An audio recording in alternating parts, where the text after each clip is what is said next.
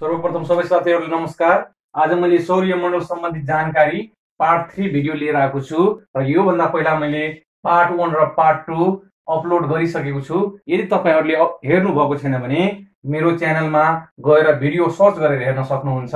र आजको भिडियोको सुरुवात गर्दाखेरि आज मैले मंगल ग्रहबाट बाँकी रहेको यो जानकारी लिएर आएको छु र मंगल ग्रहको कुरा गर्दाखेरि मंगल ग्रह सूर्यबाट चौथो नजिकमा पर्ने ग्रह हो, भनेको 4th पोजिसनमा पर्ने ग्रह हो र यो ग्रहलाई रेड प्लानेट यानी कि रातो ग्रहको उपनामले चिनिन्छ।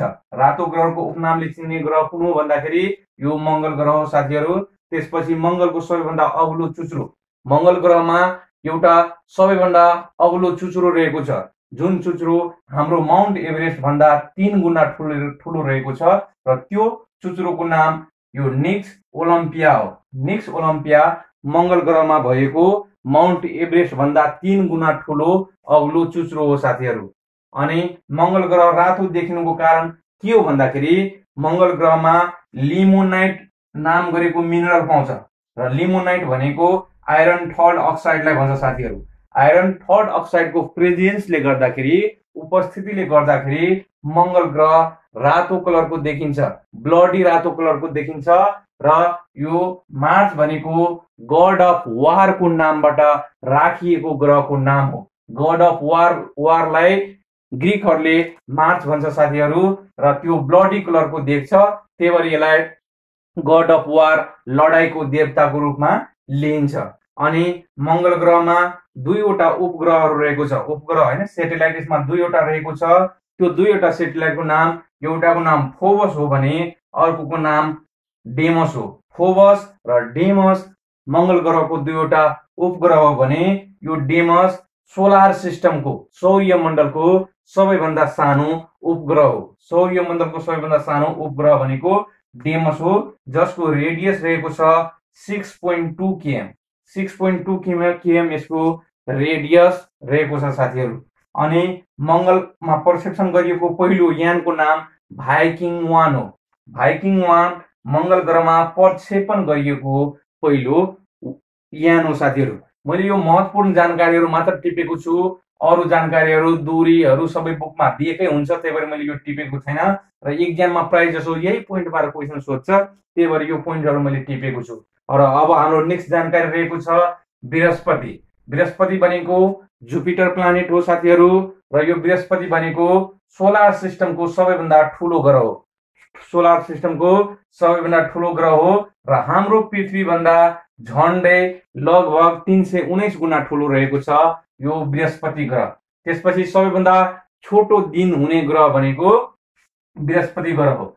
बृहस्पति ग्रहमा अन्य ग्रहको भन्दा सबैभन्दा सानो दिन हुन्छ। त्यसपछि सबैभन्दा धेरै उपग्रह भएको ग्रह, अहिलेसम्म बृहस्पतिमा सबैभन्दा धेरै उपग्रह रहेको छ साथीहरु र यो उपग्रहको संख्या 67 रहेको छ अहिलेसम्म।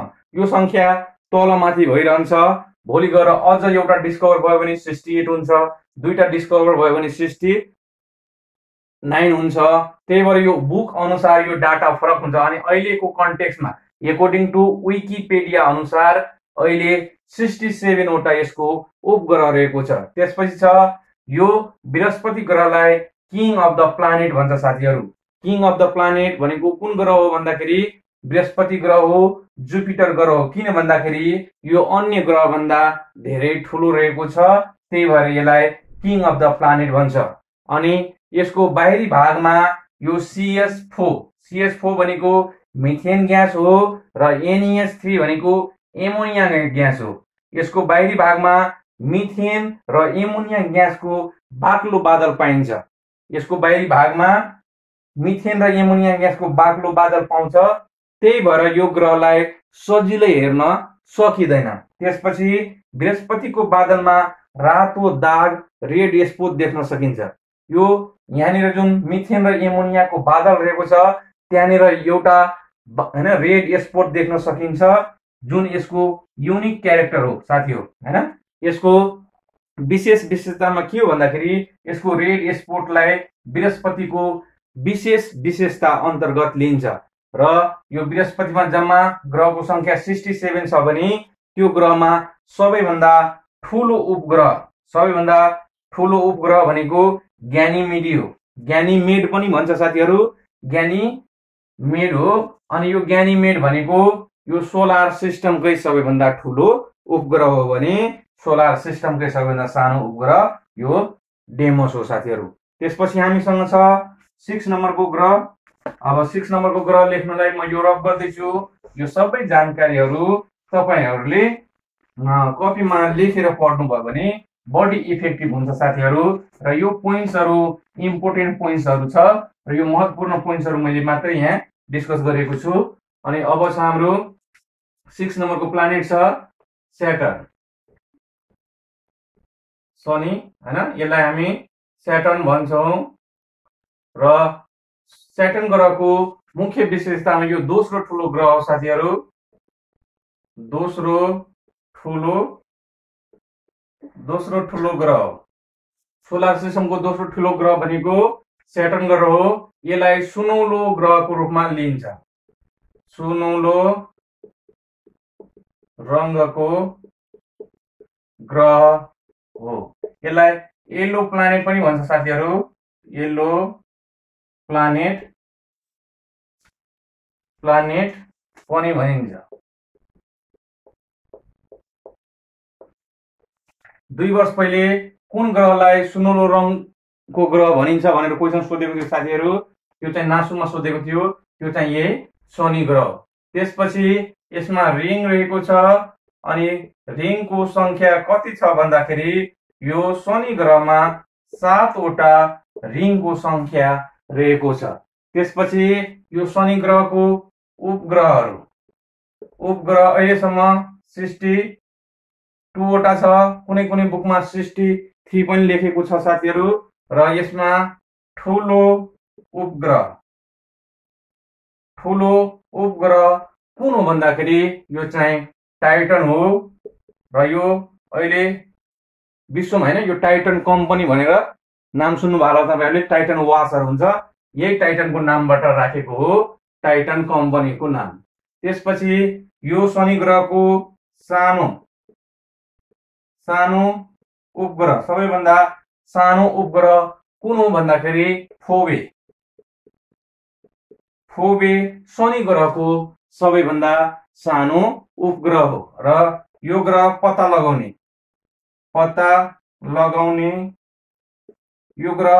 लगाउने वैज्ञानिक को थिए भन्दाखेरि ग्यालिलियोले यो ग्रह पत्ता लगाएको।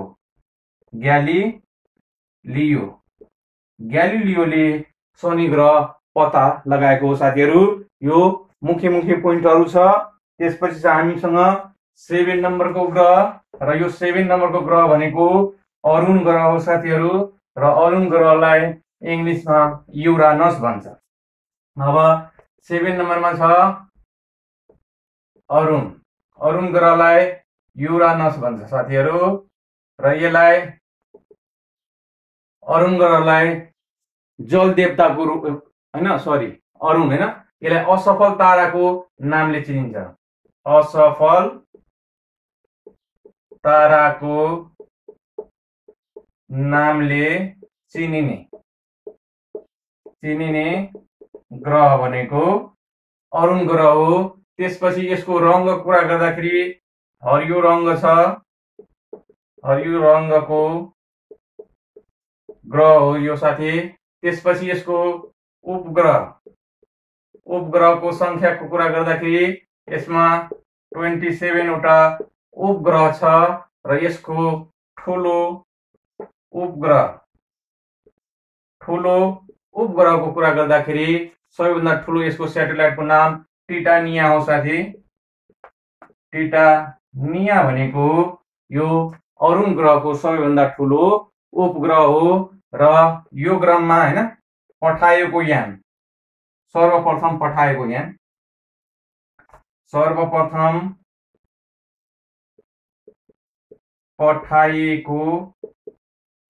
यानको नाम, यो ग्रहमा सर्वप्रथम पठाएको यानको नाम भोयागर 2 हो साथीहरू। भोयागर 2 शनि ग्रहमा सर्वप्रथम पठाएको यान हो भने यो यान कहिले पठाएको थियो भन्दाखेरि 1986 जनवरी 24 मा यो यान पठाएको थियो। र यो पत्ता लगाउने वैज्ञानिक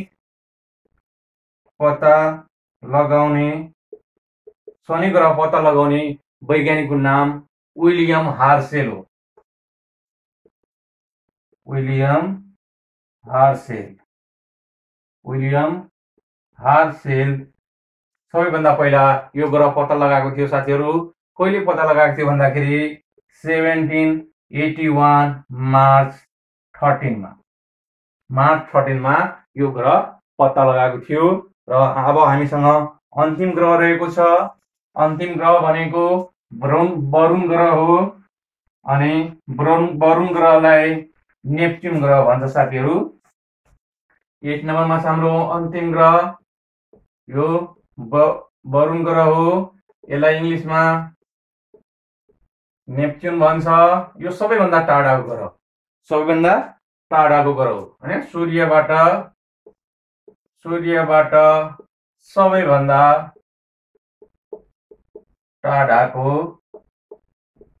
ग्रह। अनि सबैभन्दा टाढा भएपछि के हुन्छ? सबैभन्दा चिसो ग्रह पनि हो।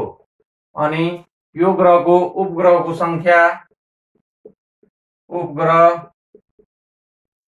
संख्या यसमा 14 वटा रहेको छ। 14 वटा यसमा उपग्रह रहेको छ भने यसको ठुलो उपग्रह, यो ग्रहको ठुलो उपग्रहको कुरा गर्दाखेरि ट्रिटन वरुण ग्रहको सबैभन्दा ठुलो उपग्रह हो साथीहरू। र हामीले मार्केटमा विभिन्न नामहरू देख्छौं, ट्रिटन कलेजहरू, ट्रिटन एकेडमी, ट्रिटन सप्लायर्स। यो ट्रिटन भनेको यहीँबाट ल्याएको नाम हो। अनि यो ग्रह